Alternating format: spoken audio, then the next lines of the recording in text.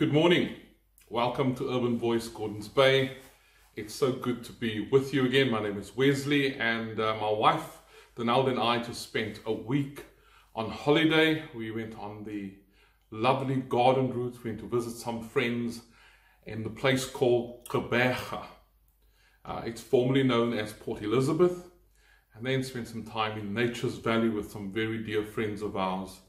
Visited my brother in Knysna, and then came back home again. It was really good just to be away and just to have some downtime, some R&R, recreation and relaxation. But I'm so glad I'm able to share God's word with you again this morning. I just want to encourage our church as we also go for do municipal elections tomorrow. Let's just be prayerful and ask God to put the right people in place to stop corruption, to ensure that our service delivery in our municipalities starts to be way better than what it is. So let's just continue to pray. Pray especially for the areas where they really have had bad management and leadership, and really ask God just to come and bring in His kingdom, the way that His kingdom operates, even in our governments. So let's just pray as we ask God just to come and speak to us. Thank you again, Lord, that we come prepared to hear you speak to us. We're asking that you would open up our hearts, help us to see what you see, open up our eyes to have spiritual eyes. And Lord, I pray that even as we listen this morning, may we recognize the areas that we want you to help us to get stronger in and better in. But ultimately, Lord, we want to live our lives that glorifies your name in our world today. Be with us, speak to us. To those who need to hear a special word this morning, I pray that as they listen, the Holy Spirit would speak into their hearts and give them the answers that they need. I pray this in Jesus' name. Amen. Yeah, so we're doing a series called Dangerous Church. And it's coming from a verse in Matthew chapter 16 and verse 18, where Jesus says this to Peter after he says that Jesus is the Christ, he's the Son of the living God. And on that confession, Jesus says, "And I tell you, you are Peter, and on this rock I will build my church, and the gates of hell shall not prevail against it." The church is called to be dangerous to the gates or to hell. Dangerous also means likely to cause problems or to have adverse consequences. And that's what the enemy, the devil and his angels and everything that goes along with that should feel when they see us, the church, which is made up of people, coming to share the good news of the gospel. We are to be dangerous to the enemy. Doing church as usual is not going to accomplish the task of reaching the world with the good news of the gospel of Jesus Christ. And so churches have to be willing to risk it all, to be dangerous to the status quo. And we don't want to be the status quo in our church at Urban Voice Gordons Bay. Because following Jesus was never meant to be safe. Are we safe or dangerous? So over the last couple of weeks, I've looked at this, and I've come to this point of where we need to understand the reasons why we cannot remain safe. And some of the things I'm going to say this morning is actually going to be very practical for your life. Why we cannot stay safe. If you stay safe, you don't meet new people. So that's the one I want to bring across this week. You just hang around with your friends, the people that you know, your lifelong friends, or people that you have things in common with. You're comfortable with the conversation, just as we had over this past week, my wife and I, with our friends. We've known them for over 20 years. Great conversations, but still seeing the same people, the ones that you know are going to be with you, your friends, no matter what. There's nothing wrong with lasting friendships. But as Christ followers, we are called to broaden our friendship circles. So here's the main point. Meeting new people stretches us. It may even help us to gain new interest, or maybe change an attitude, our ideals, or maybe challenge our way of thinking when we meet new people who are different to us. But it's one of the main reasons we follow Jesus. He calls us and says we need to go and make disciples of every nation, every tongue, every tribe, every person, no matter what their background is, no matter what language they speak, no matter whether they're rich or if they're poor.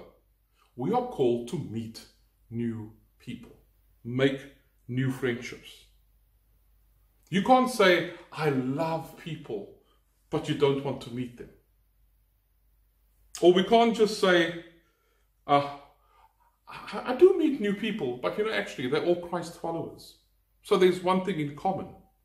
And we find that even in our church and many churches around, we find that Christians meet other Christians and invite them to come to church, new into the area. And so come and visit our church. Or there's transfer growth. People move from one church to the other church. And we don't see new people coming to know Jesus, just as we spoke about last week in Acts, and many were saved and added. But a dangerous church engages with contemporary society. I think one of the things why we're safe is because we are not willing to have dangerous engagements. And so a dangerous church has dangerous engagements. Our passage of scripture today is out of Acts chapter 17. Paul and Silas are in Thessalonica.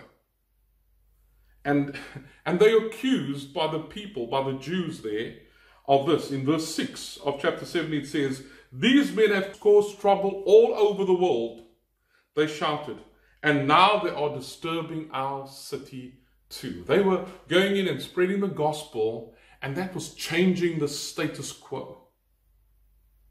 And then they moved to Berea, Paul, Silas, and Timothy. And some Jews come and follow them and find that they're there now and start to say exactly some of the same things. And then they have to take Paul out of Berea and let's escort him, and they take him to Athens. He didn't plan to go there. He's been sent there to get out of trouble.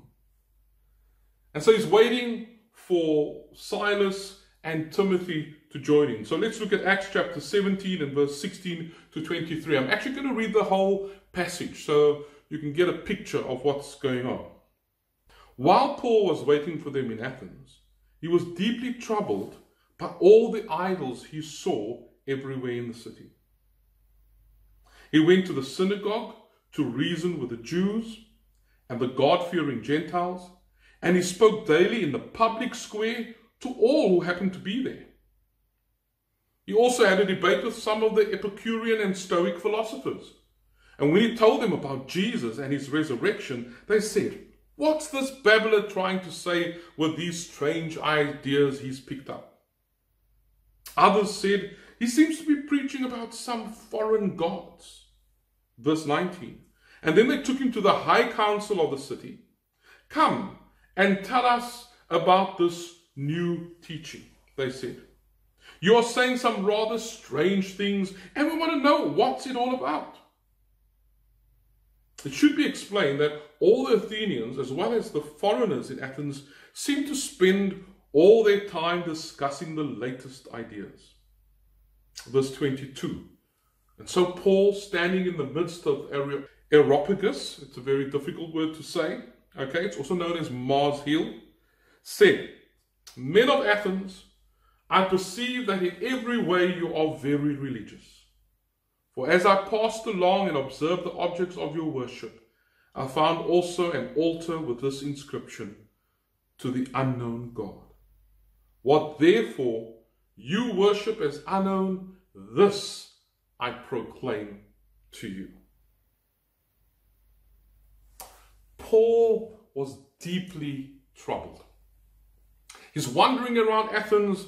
It's a place of high culture. I've had the opportunity of being there going around the city for 2 days, and you see the history, the ruins, but it's a city of great culture, of historical culture, of great intellectual stimulation. That's where all the Greek philosophers came from. But Paul is not impressed with the beauty of the city. He's actually deeply distressed because the city is full of idols. Now, we live in Gordons Bay, and Gordons Bay is breathtakingly beautiful. Some of the sunsets that you see there is amazing. That little bay is absolutely beautiful. Well, if you go further into Cape Town, you can go out to Stellenbosch and see our vineyards. We live in the Helderberg Basin. There are some magnificent mountains. I'm going to show some of that on the screen. Then you get Cape Town and Table Mountain, and if you're just flying in, or even if you're on the other side, you see this amazing bowl of the city, and it's a magnificent mountain.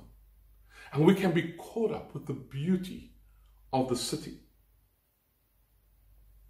But Paul looks at Athens through Christ-influenced eyes. Tony Merida says this: we see the world in the light of God's revelation. As Christ followers, we now have a new worldview. We view the world in the light of 4 things: the creation, the fall, Christ's redemption, and the new creation. If you think about your city, if you think about where you live, you may not be living in our part of the world. You may be, I know some guys are watching in Chicago, and some in Germany, and some in the UK. In Johannesburg even. You may be looking at your own city. What distresses you about your city? What distresses us in the world? If you're a Christ follower, you're just distressed because it's now a bit more difficult to become a Christian, because Christianity is not the central thing in our society and in our culture any longer. You think it wouldn't be nice if everybody believed what I believed and didn't challenge my views? Well, that's the wrong kind of distress. You're more worried about yourself than you're worried about others. Paul is distressed, but not only is he distressed, he does something about it.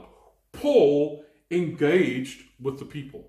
If you look at verse 23, it says this: for as I walked and looked carefully at your objects of worship. Paul looked carefully. He examined the idols. He doesn't show just casual indifference. He wants to know, what is all this about? He's provoked. Not only is he provoked, but there's a godly passion and compassion that rises up in him. There's a bit of righteous indignation as well, because he wants to push back the gates of hell. And like Paul, we too have to examine the idols of our time. We need to examine it because, you know what, we may actually be partaking in that kind of worship unknowingly. We need to dig deeper and find out what are the underlying issues, the underlying desires that this idol worship represents. Mark Driscoll said this: if you want to change the culture, you've got to get into the culture. Now, he means we need to understand it and engage with it. It doesn't mean to say we must adopt it. We must just be part of it and just accept it all. So I want to highlight 3 idols that I've recognized in our world. First is the idol of consumerism. We look at our malls, and even during this lockdown period, you can shop online. It's all about the choices that I have and that I can make. I was amazed when we lived in the UK for a while, and we went to the shop, and I wanted to buy baked beans. There was a whole aisle just of baked beans. I had so many baked beans to choose from. Which is the best one? When we went for rice, we weren't sure what kind of rice to use. There was American long grain, and there was this parboiled and basmati. We wasn't sure what rice to use. So much to choose from.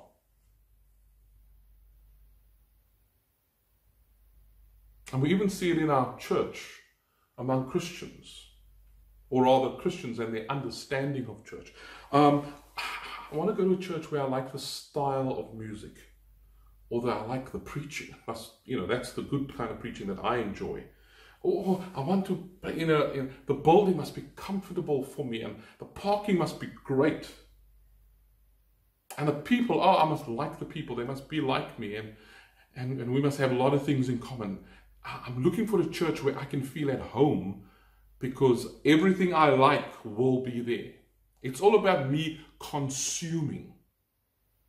John McClure, writing about this, says, the idolatry of consumerism could indicate a deep desire for future fulfillment. Consumers are always pursuing the next best thing. What are you pursuing this morning? Are you pursuing God? In what sense does God and Jesus Christ meet your deepest desires? Does he fulfill your needs? Does he make you whole? If not, you will be seeking other things that you can consume to fulfill you. Christ has come to give you life in all its fullness. The second idol I want to talk about is the idol of acceptance. There's something in each and every one of us where you have a desire to be loved, to be accepted. And it's so strong that we will go along with the crowd, even though we know that what the crowd is doing isn't right. In Acts chapter 17 and verse 28, Paul is preaching. If you read further down, he says, in him, God, we live and move and have our being. And often we try to find our place, or we try to find meaning in other things than God. And while there may be good things, it still falls short. And sooner or later we're going to discover, no, I've lost, it's not fulfilling me any longer. And so you can look for something else. God alone created not only us, but he created all things. He alone knows our worth. Knowing God, it's God that we live and move and have our being. Man, it gives me just a sense of peace in the chaotic world in which I live. And so as we let go of these idols that we chase, we begin to see our deepest desires being fulfilled by God. The third idol I want to talk about is the idol of personal experience. We build altars of superlative experience. Let me explain. It's seeking the highest high, the best car, the most extreme sport, the most sordid confession in a reality show, the biggest shock factor, the most tattoos I can have. And we even worship this experience idol in our churches. I need to feel it when I come on a Sunday morning. I want to make sure that they can cultivate a mountaintop experience for me during the time of worship. I must be able to sense that I'm in that space.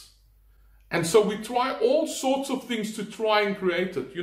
The smoke machine and the music must get me emotionally connected to God.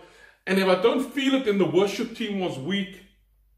It's all about what they must do for me, not I come and say, God, I want to know you. And you know what? Often that's the only time we're having this experience. We don't have it outside of a gathering or a worship meeting. But what we need to do as Christ followers, we need to examine our contemporary culture so that we can respond appropriately. Paul lived in a world where Christianity wasn't popular. We're living in that world right now. It's not popular. It's not mainstream. Christianity was the minority religion. And so we need to watch when we think of those three idols I've mentioned, are we caught up in it without even knowing it?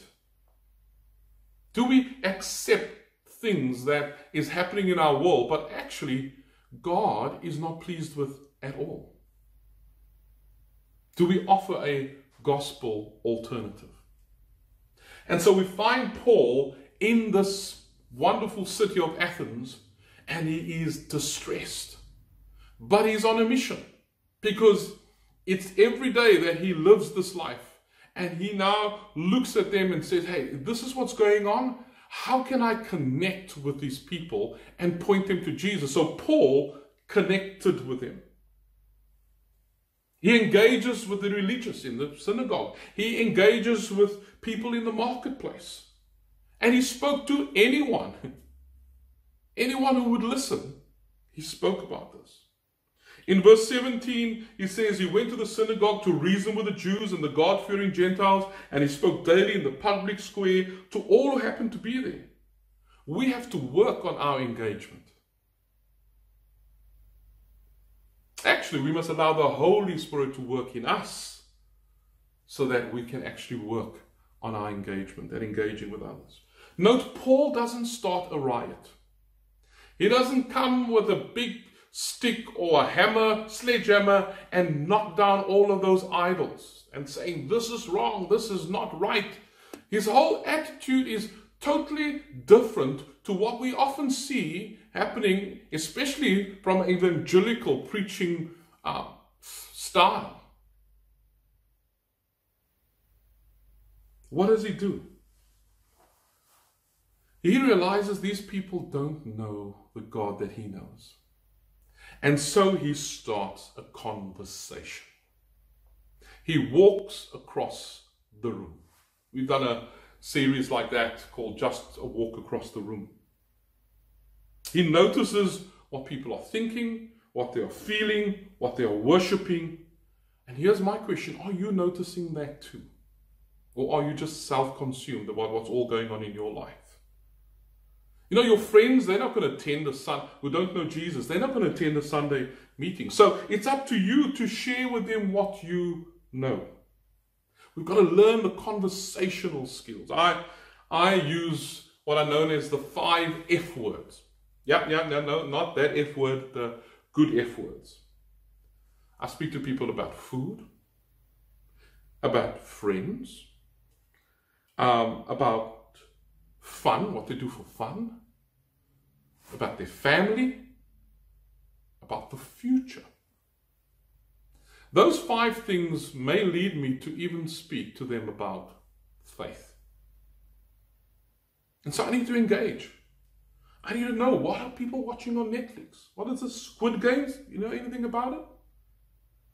Who are the poets of our days, the songwriters? What are the songs that people are listening to today? Find that point of contact. I love it when people in our church contact me and they're asking my guidance on some information because they are engaging with someone and they've been asked a question and they don't know how to actually answer it. And so we have this discussion, and for me, that excites me.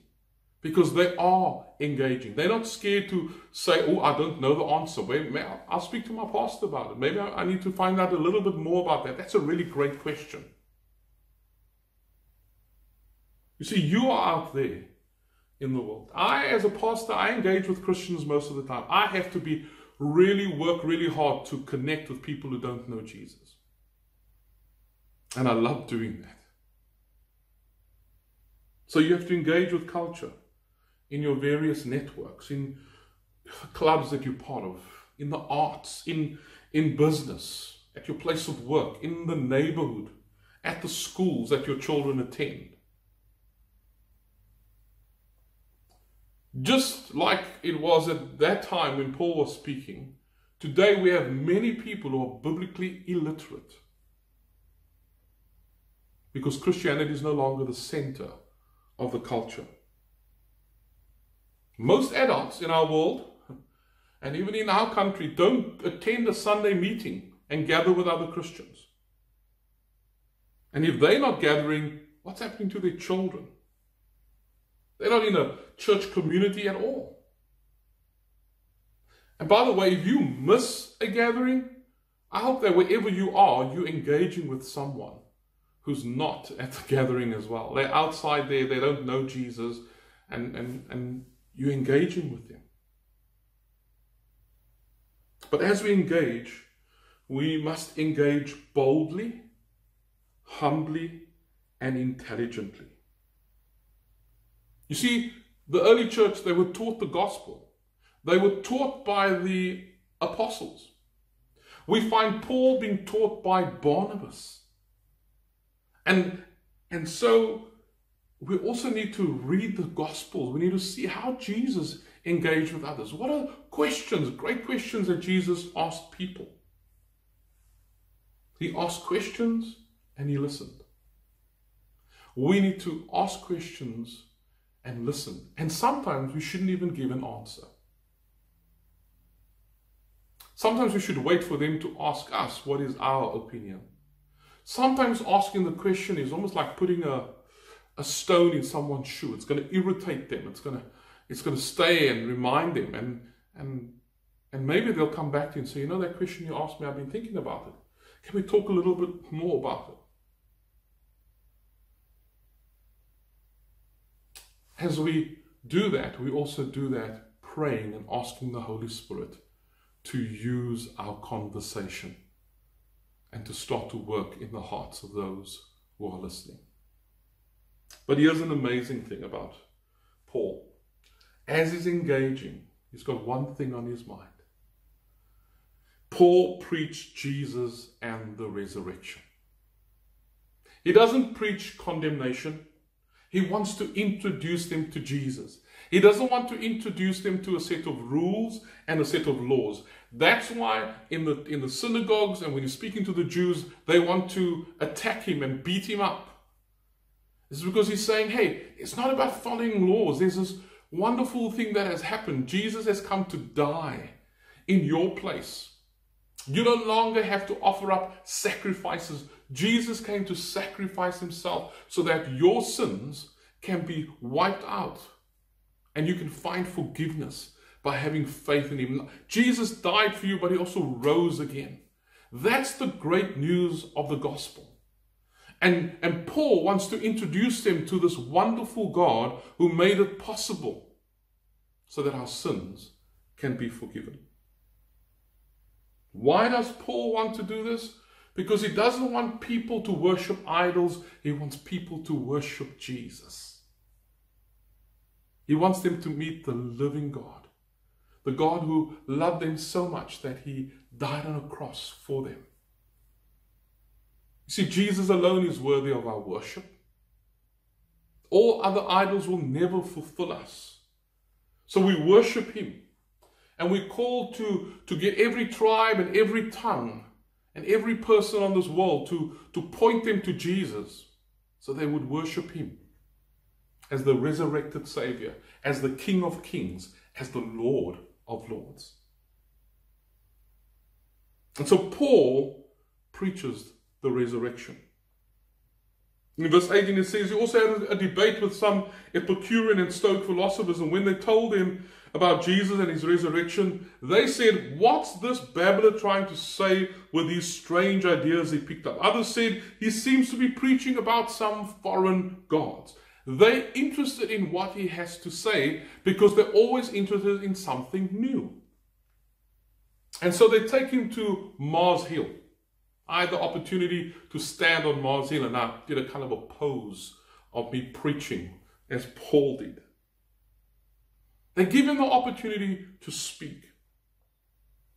And he starts off in verse 23. He points out that they have an altar to an unknown God.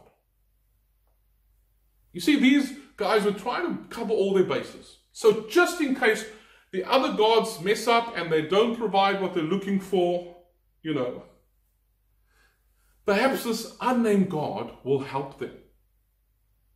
He was their just in case God. Can I say that we can often live our lives like that? We can be worshiping so many other things. Our focus and our priorities can be on so many other things.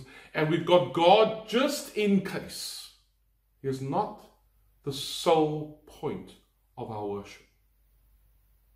Is God just in case for you? Or is He your everything? You see, these Athenian philosophers worship the idol of sharp intellect. That's what Jenny Williams says. They wanted to engage God as a concept, but they didn't see Him as the God-man who laid claim on their lives through His death and His resurrection. And so Paul introduces them to God. In verse 30 it says, the times of ignorance God overlooked, and now He commands all people everywhere to repent, because He has fixed a day on which He will judge the world in righteousness by a man whom He has appointed.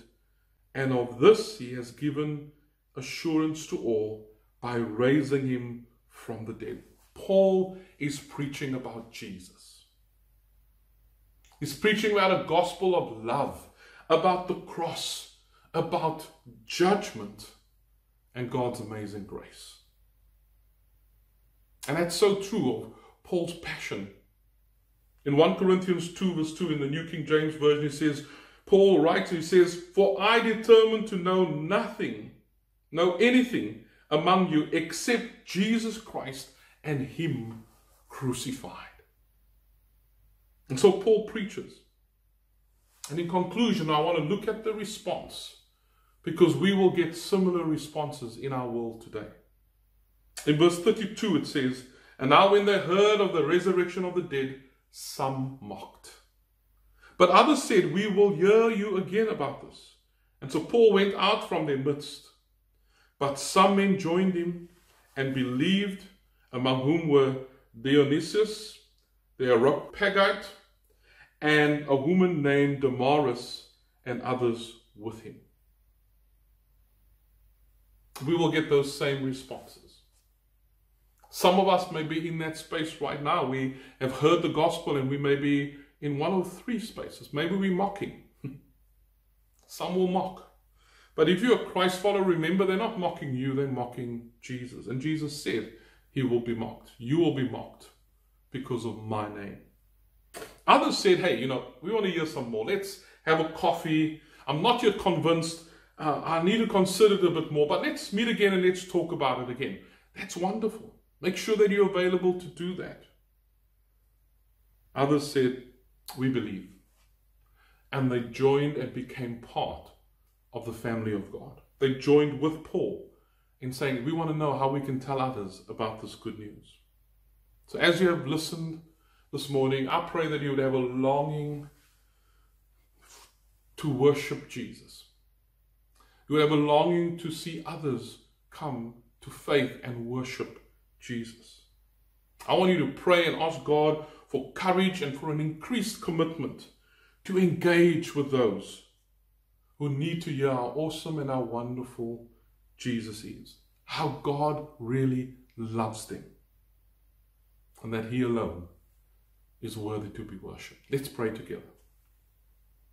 Father, I thank you again for your word, and I pray, Lord, that even as we've listened this morning, that we be aware if there are any idols in our lives that has taken superior place and not you. We ask you to forgive us, and we come now and we place you on your throne and say, Lord Jesus, you are worthy of all of our worship.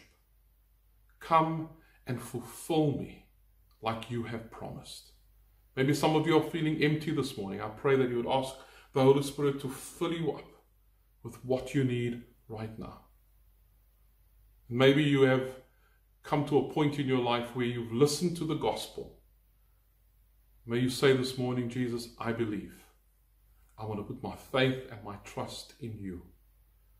And so I pray, God, help us and equip us, give us courage, give us boldness, help us to be humble, help us to be loving as we reach out and engage with our needy world. Thank you that you've promised to be with us and to give us the words to say. In Jesus' name we pray.